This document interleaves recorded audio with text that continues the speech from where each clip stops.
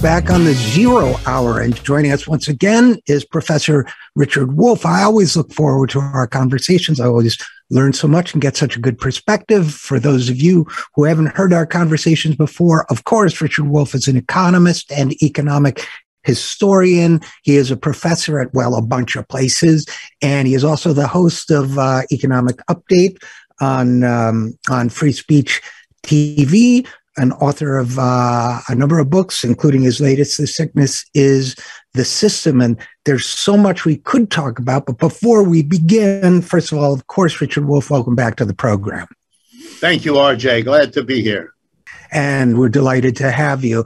I guess I posed a rather rhetorical question recently on Twitter. I was looking at inflation-adjusted hourly earnings for American workers, and it appears to me that the working people of this country, the people who earn hourly wages, have, despite the fact that we're always being told that we live in a growth economy and that sort of thing, that working people, hourly wage earners, have actually lost income since, about 1980 or so. So the question I posed was, who could possibly look at these declining wages and conclude that what this economy needs is less demand? And my answer was the people who run the American economy can. Was I being unfair to the people who run the American economy?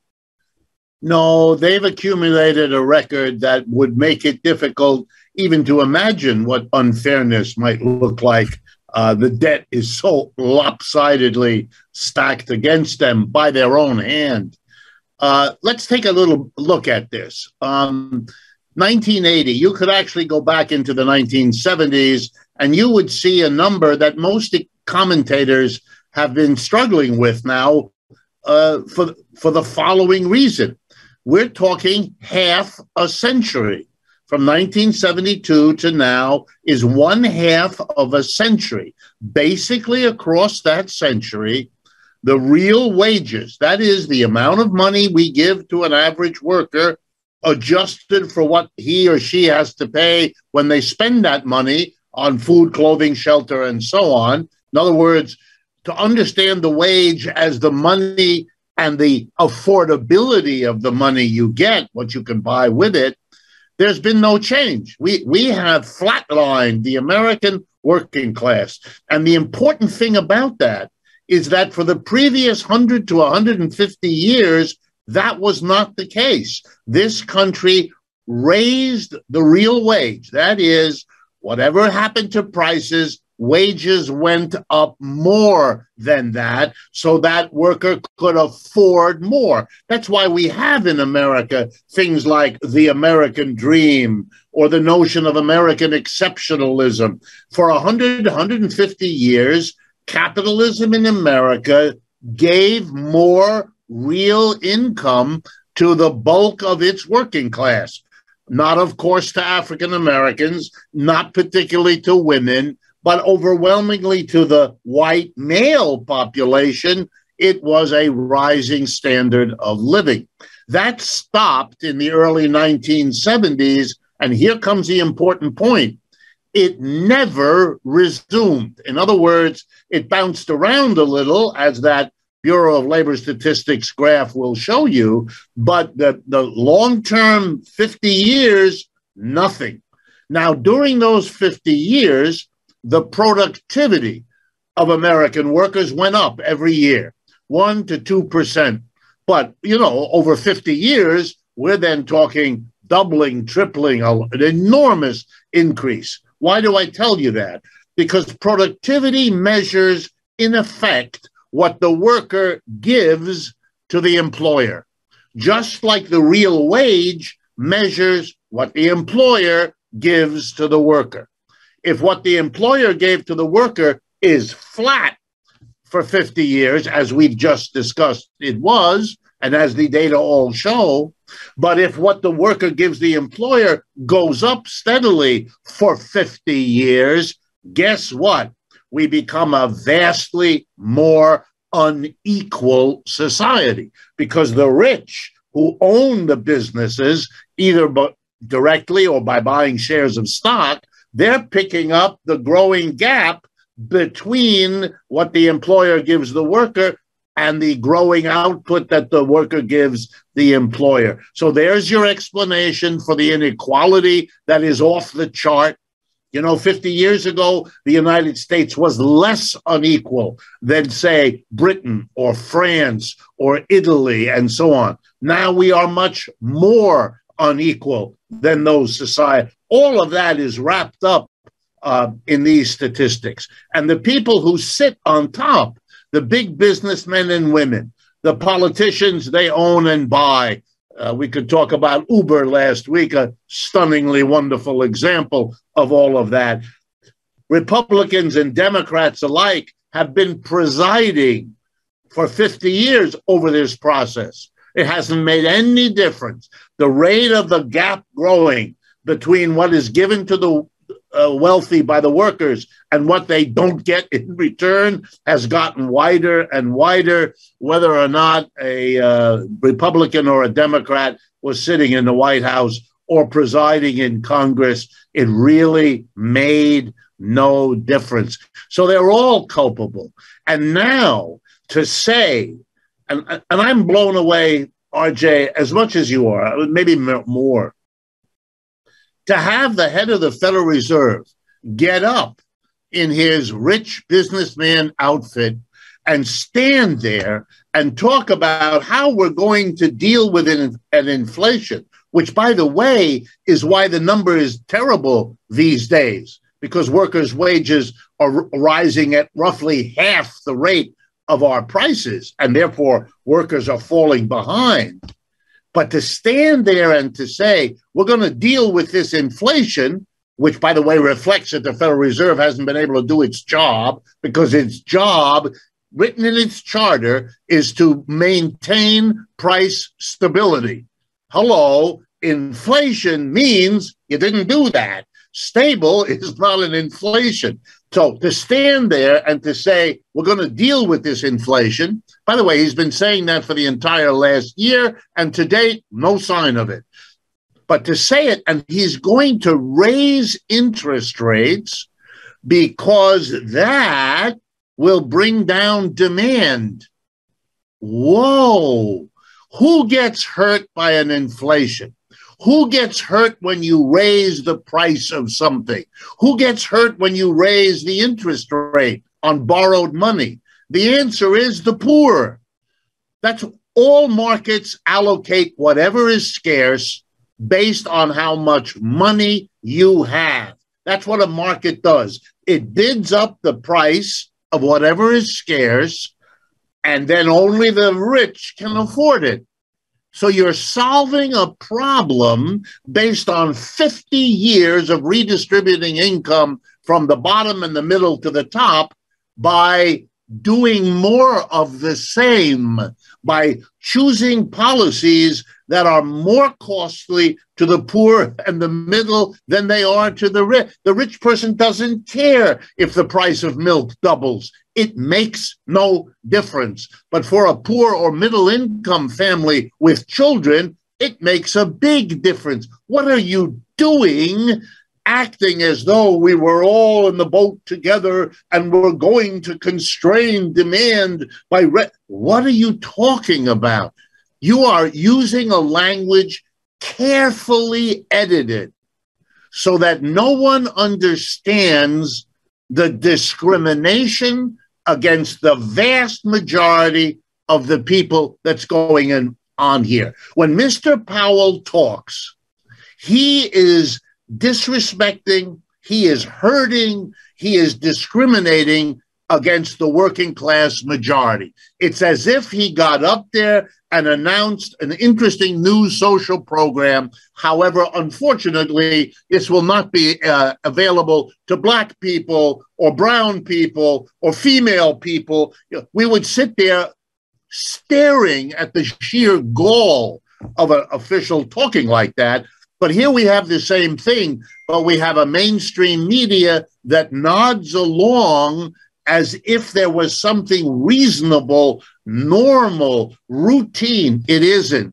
It is The very thing that is splitting and ripping this society apart is being enacted by people who do not figure it out, or they don't care, or in my experience, they don't figure it out because they don't care. And then the two sides reinforce each other and they become the Bidens, the Trumps, the Powells of our society. Well, this may be a frivolous thought given the horror of this situation, but I do wonder, I can't help but wonder whether the media reaction would have been any different if Powell had had the honesty to say what we think we should do and what we intend to do in response to this inflation is make everything way more expensive. Instead of using language like reducing demand, and just said, we're going to make everything more expensive and it's going to be harder for you to afford, just because that's the net fact. What if you just said that? Milk is going to be more expensive. Rent's going to be more expensive. Fuel is going to be more expensive. I wonder if the media would have deigned to tell the story if he had said that. Well, I think had he done so, here's how it would have been done. And my guess is, and I say this partly out of knowing some people in these places, because they were friends of mine when we all got our PhDs in economics. Had they gone that route, and there were people advocating it, it would have gone like this. The inflation should be understood as a kind of cure.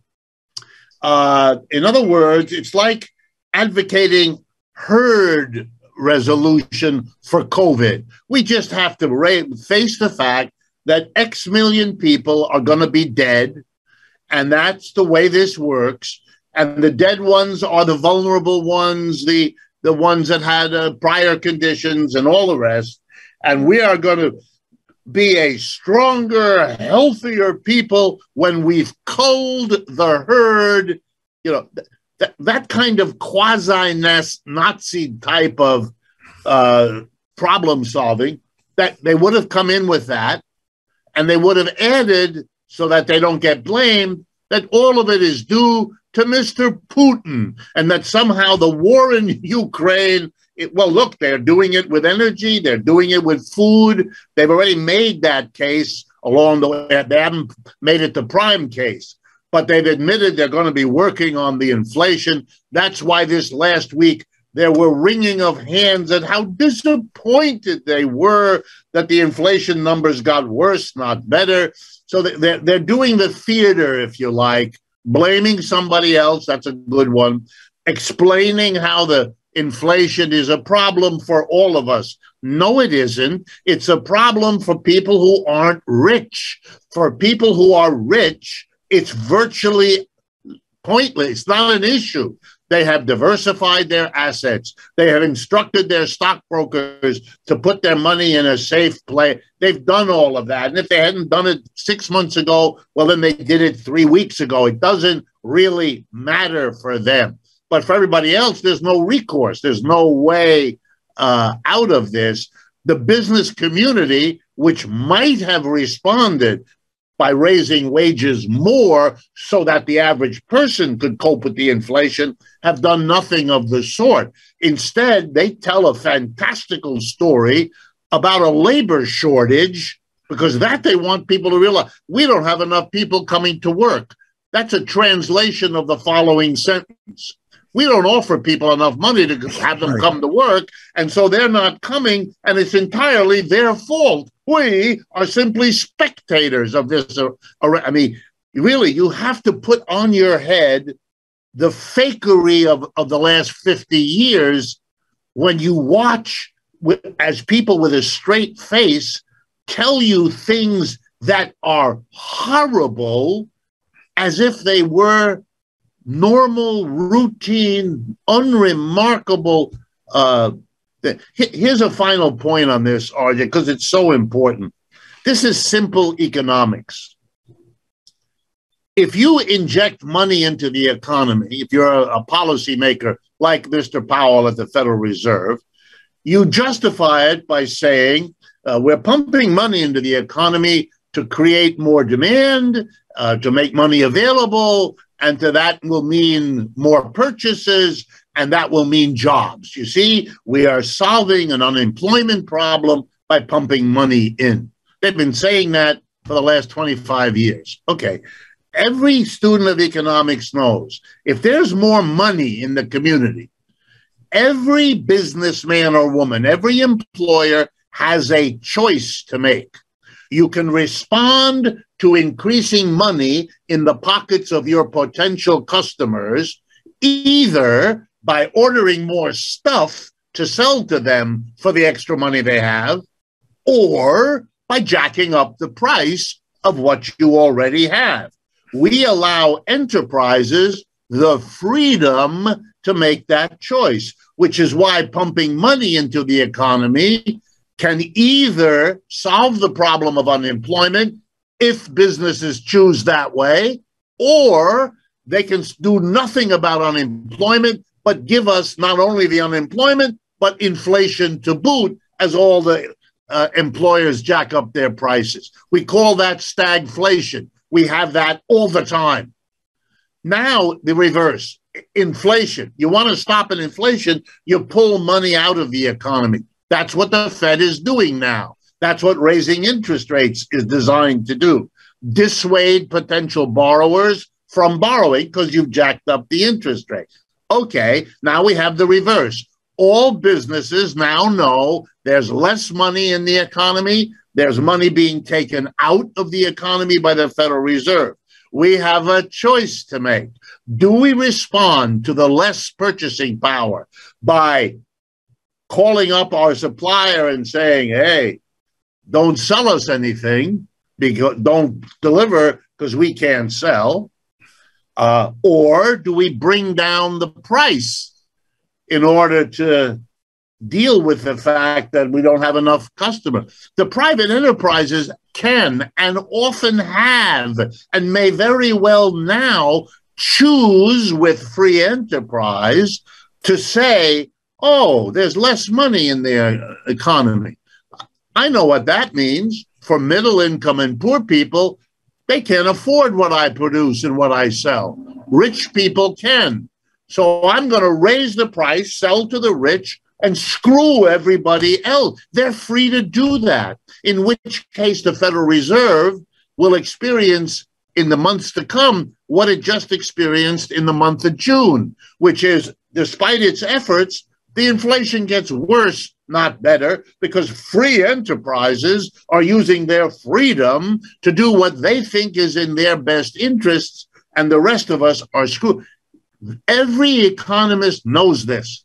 Therefore, a policy of increasing and decreasing money all by itself guarantees exactly nothing. May work, may not work. To use it without explaining that, to use it without telling the people what else could be done. You want to make this system work? Here's what you do. You declare a wage price freeze right now, and you cut the amount of money in the economy right now. Those two things together mean that every business will not be able to frustrate the goals of policy by raising prices anymore. And then you'll get the effect. I mean, it's mind-bending what is being done, and the language developed, by the way, over generations. I don't want to blame Mr. Powell is in no way unique. He's typical. He's nothing on you, but it's a language that already has in it.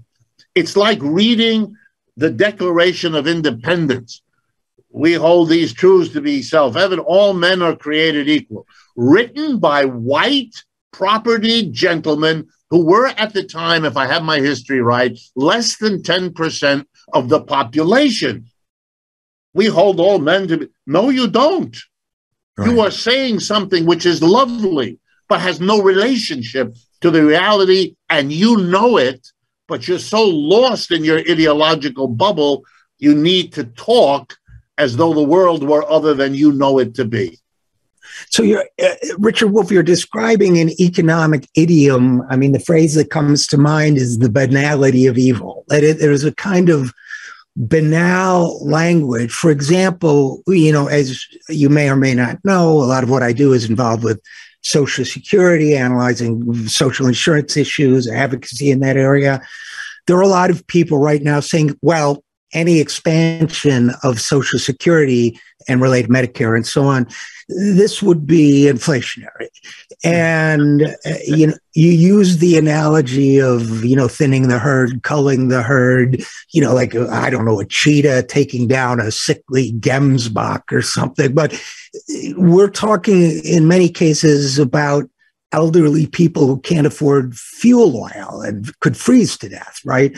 And we're talking about this in this banal, abstract way, as if it's perfectly normal to be, weighing the pros and cons of, well, it seems to me this would have an inflationary effect that would be deleterious to the overall state of the economy. It's like, what the hell are you talking about? You're killing some poor old widow, Isn't that what you're saying?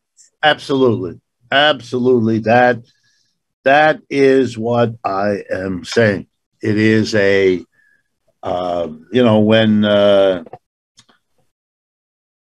I encounter it, as I do kind of all the time, after a while, it is the banality of you. You realize that people have, by using this language, insulated themselves from the effect, become literally self-blind.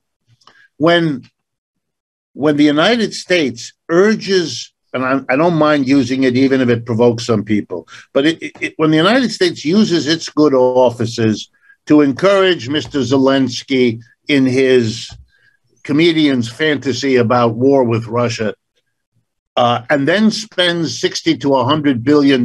We don't actually know how much, but it's in that range. And nobody in power says this is inflationary. Right. This is an inflation. What are we doing? And then in the ensuing months, the price of food and the price of gas and the price of oil and the price of energy and everything explodes, literally to demonstrate empirically that the notion that it would be inflationary has now been demonstrated.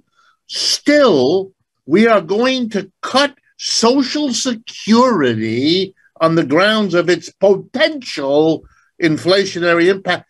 Having such a discussion is a conversation with a lunatic.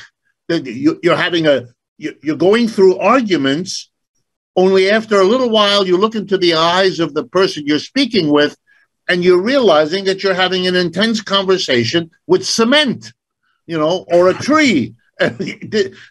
This person is gone. He or she is in another place that they feel safe in. I understand that. But the discourse is no longer relevant because they've checked out. They are not, they're in another place. Their morality is exhausted by however they construct the war in Ukraine. That's the end of that. And no discussion, no question, nothing is possible. We're done. And it is a kind of mentality that usually goes with people in an extreme situation. And I look around the United States and I say to myself, well, what's the extreme situation here that would make otherwise decent, good human beings clam up like this, lose their ability to think?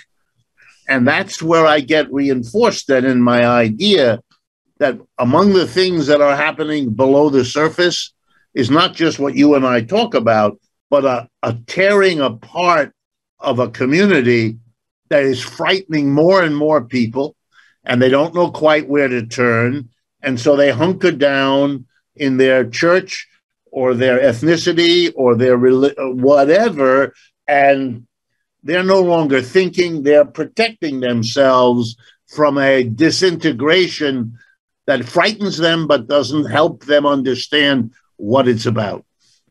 And I also think it's always important in these conversations, Richard Wolff, to talk about what could be, what might have been and what could be, right? So, if we go back to 1970, let's say, whatever, post-war, 48 to 68, whatever period you want to pick, obviously, growth, imperfect, as you say, because, excluding minority groups, excluding women and so on, but you still had a large segment of the working population whose prosperity was increasing. You had people like my family when I was a child, very modest home, finally able to buy a car when I was a kid, buy a TV when I was 8 or 9, getting there, right? Getting somewhere.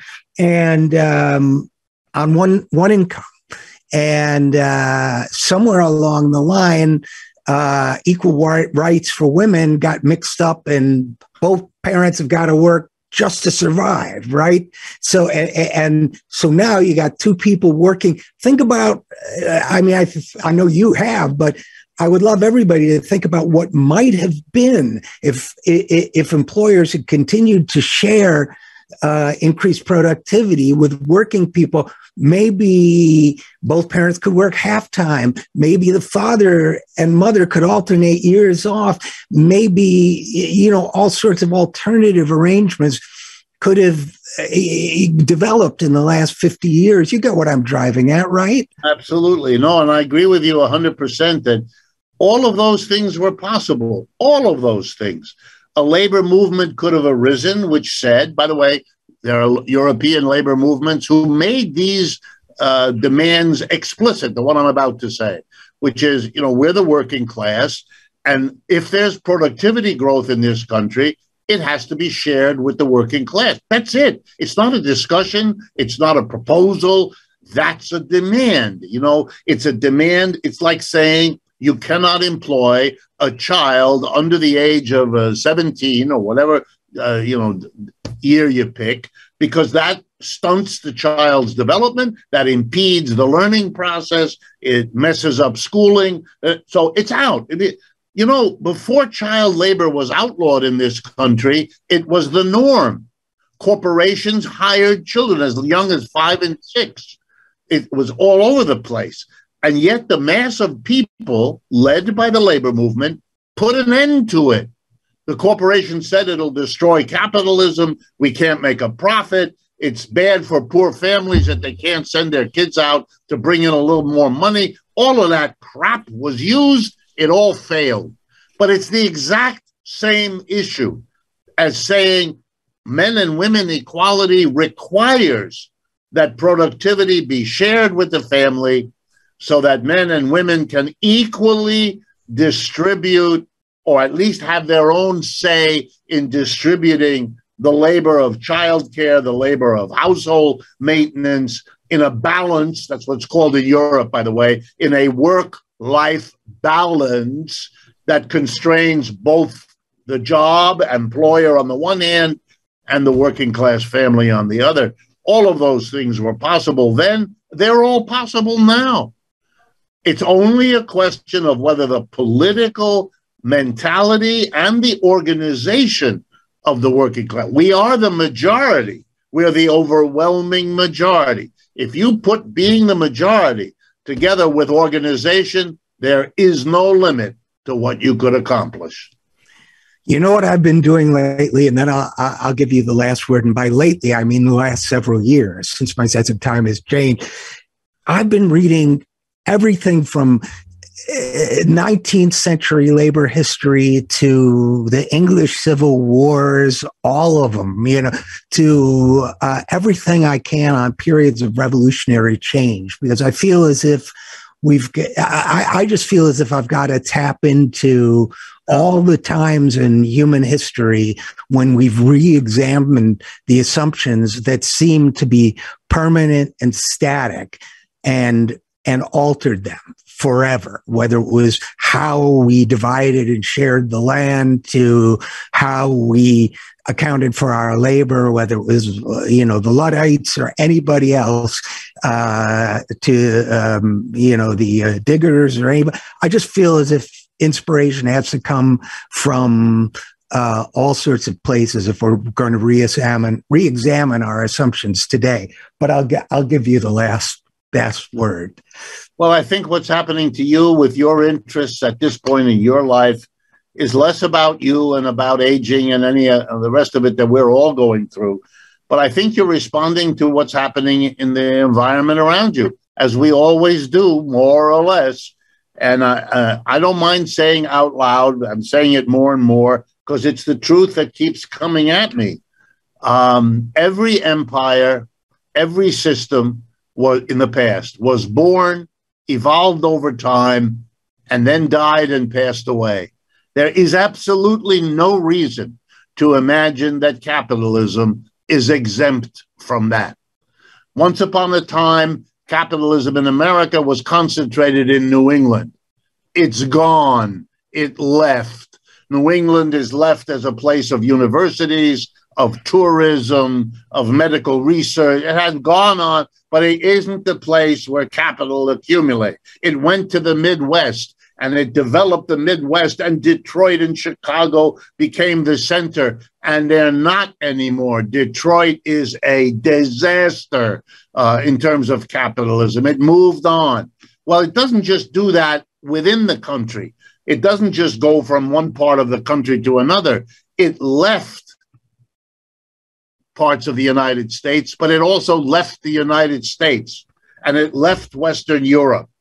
England is becoming a place that it once was, a cold, wet, offshore island of the continent of Europe. And it will be famous for other things that the British people will create, but it won't be the capitalist center of the world. They haven't been that for a century.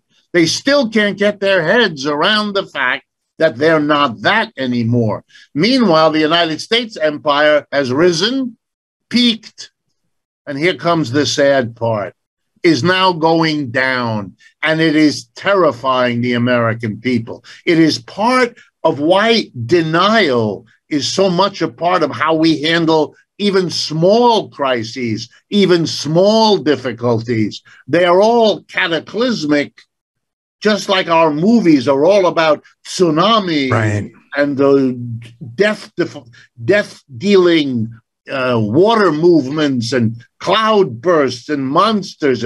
We're frightened, and we're frightened for a perfectly reasonable reason. But you can go down with the empire in a way that's creative and interesting and finding new ways, or you can be miserable, unhappy, flail around and make the whole thing catastrophic. That's where we are. And I think as we rip our society apart, because it cannot deal with the reality and so jumps around ersatz movements and issues because it can't face what's really there, people like us are being asked a question by the world we live in. Is it still possible to save this thing? Or are we in a condition where we have to make a revolution because nothing else is available to change the direction of a society that seems hell-bent on, look at us. We produce Trump. They produce Boris Johnson, or as he is now called, Boorish Johnson. He's gone. And these were clownish, desperate people play acting at a history they didn't understand at all. And what have they taught us? It's an extraordinary moment, and all bets are off, all the norms, all the assumptions. That's why people were surprised that the Supreme Court cancels abortion, celebrates a football coach praying on the 50-yard line of a public school, or gives the police more power. They want to go backwards because they're terrified about where things are going. And so, as happens so often, they romanticize a good old days and rush as fast as they can, thereby tearing the social community further apart. As the ball bounces to ever more extremes, they don't know what to do. They follow these instincts, makes the problem worse. Very sad to watch. Very sad to watch. But as I always say, we're honored by history because we live in times where what we do really matters. So with that thought, Richard Wolff, as always, very rewarding to speak with you. And I thank you for taking the time to talk with us. Thank you, RJ. I appreciate your program all the time. It's just amazing. I just wish it rubs off and makes other people courageous about these questions as well. Thank you. And we'll be right back after this. I'm Richard RJ Eskow, and this is The Zero Hour.